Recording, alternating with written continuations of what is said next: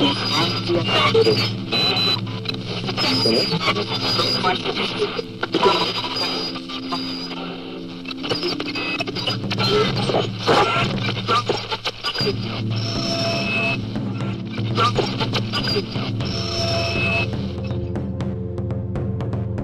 it's Andrew from C1D Paintball. This is video 3 and the last of a series of small team battles where myself, Connor, and Zach joined 3 other LaSalle Paintball field members for some weekday fun. This type of small number scenarios lets you have a little fun practicing and trying out strategies you normally can't while playing with more random or bigger numbers. For this video, it's actually 2 games, not just 1 like the previous 2 in the series. This because the first game was actually very short, and we didn't even go in the lobby between matches. We just transitioned straight to the next game. So these 2 battles are first floor game types, so first floor only, no use of the buildings along the east and west exterior walls. That you? Et je vieux, je couche à 9 heures, come on. Thanks, man.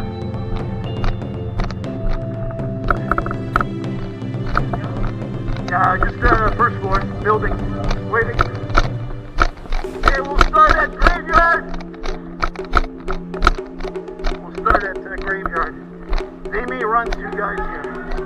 So this is Charles. He's been in a few of our videos and pretty well known in the Montreal paintball community, and he is about to have a really solid round. He's going to take the south path while I take the midfield and our speedballer takes the north path. And I'm just about to mention to Charles that I expect the other team to send a player charging down the south path. As for the previous 3 games, the enemy has been very cautious, yet I know Connor and Zach like to occasionally run at the enemy using this specific lane to catch the other team off guard. They may run guys right here. Yep!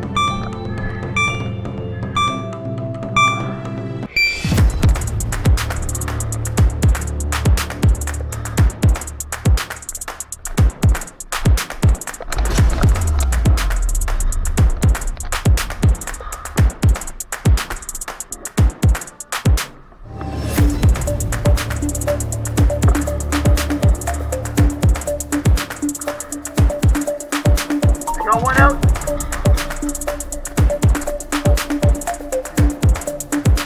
Now Charles eliminated an enemy player to the south, who was not charging in, but still was approaching nonetheless. Now with this enemy player in the City Hall and me fixed in on him, and Charles on that side of the field, we have a definite leg up.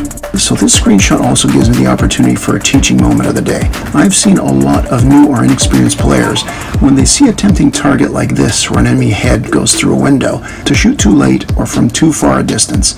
In this particular case, I did not have the proper time to react and take the shot.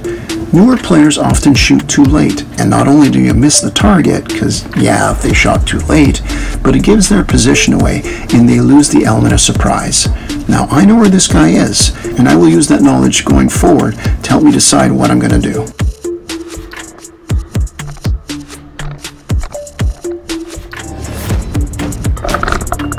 One on right, one on right!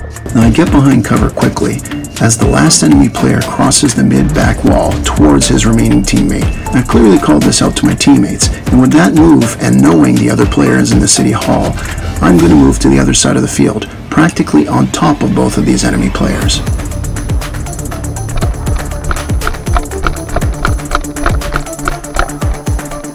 Now in this alley, I have the original player I spotted in the City Hall to my right, and his teammate somewhere in front of me. Speedball is actually running in from the north flank and is wrapping around to get that enemy player in the open ground.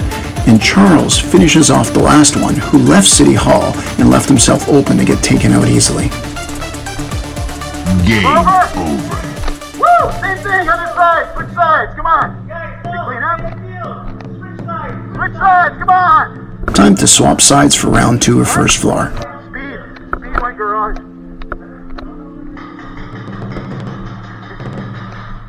Good job, you own that side, man, you own that side.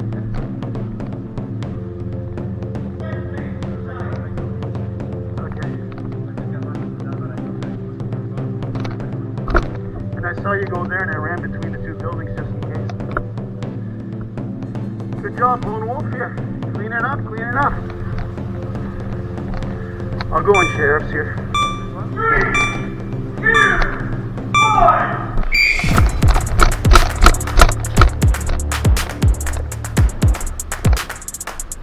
1. and I go into City Hall, which I just called Sheriff to Charles, by the way, but don't worry, you can see where I am. Now, even though this is the second game of First Floor, it's the first time that anyone from our teammates actually entered a building. As you saw the last game, we were aggressive and just used open ground.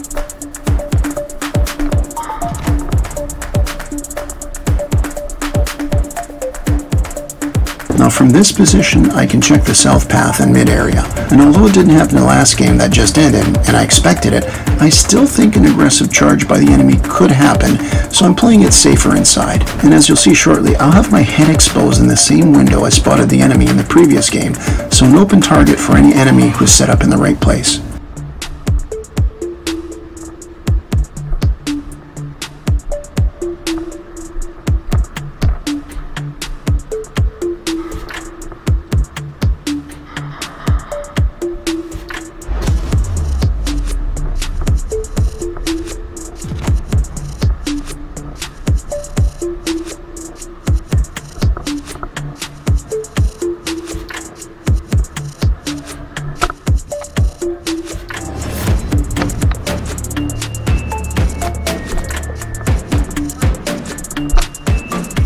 As most of you know who watch our other videos, I am very chatty.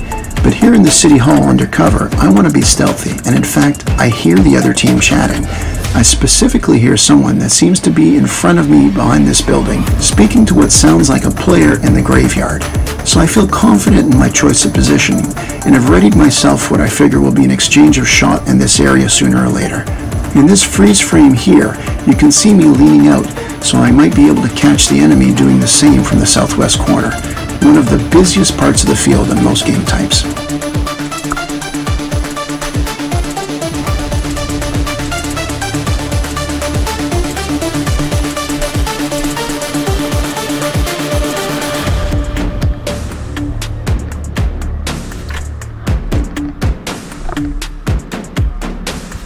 It's a bit tough to hear, but I continue to hear chatter from enemy, and I feel they're not really concentrating on targeting us, and we can get a leg up on them here, so I go to make a move.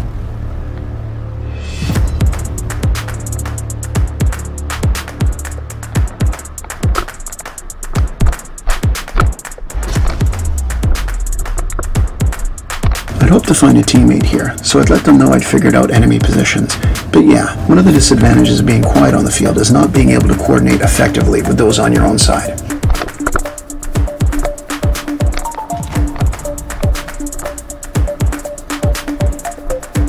Now it doesn't show in the video because of distance, but I finally spot an enemy at the southwest corner. We quickly exchange shots, but once again, due to distances, neither of us can make a hit, and I retreat back behind cover. I've already decided that instead of hunkering down at this corner, which is a common move, I'm going to slide into this alley and get a different angle and see what options I might have from there.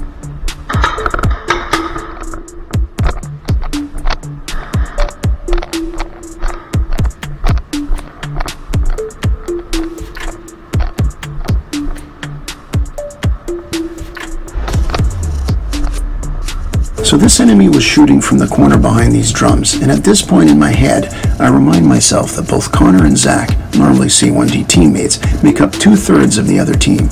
So they know my style, and normally I would have played safe and stayed back at that corner behind me. So I'm trying to figure out how I can mix things up here and surprise them. Well, I make the decision to quickly check my right flank and then head into this building, so I get into the guts of the other side and surprise my regular teammates on a move they've probably never seen me do.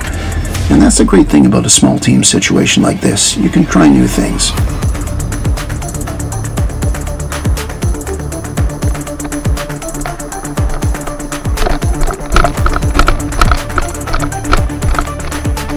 I know that outline of that player with their arms up after being hit. It's Connor. And with me 2 steps from getting into this building, the timing is great for our team to sweep in and finish the other guys off. Hit! Coming out! Coming out! Well, those last 2 steps in the building were 2 steps too many, as an enemy takes me out from the garage area, and myself and my C1D teammates, Connor and Zach, all head off the field as we've all been eliminated from the game. So that's it for this small team set of videos. Another couple of fun games on this video with a group of great players.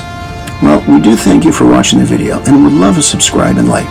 Until the next video, make the best of your opportunities like we did on this night. We didn't have a lot of players and we tried something different and had a lot of fun games and good practical practice. Thanks again, and remember, it's only a game.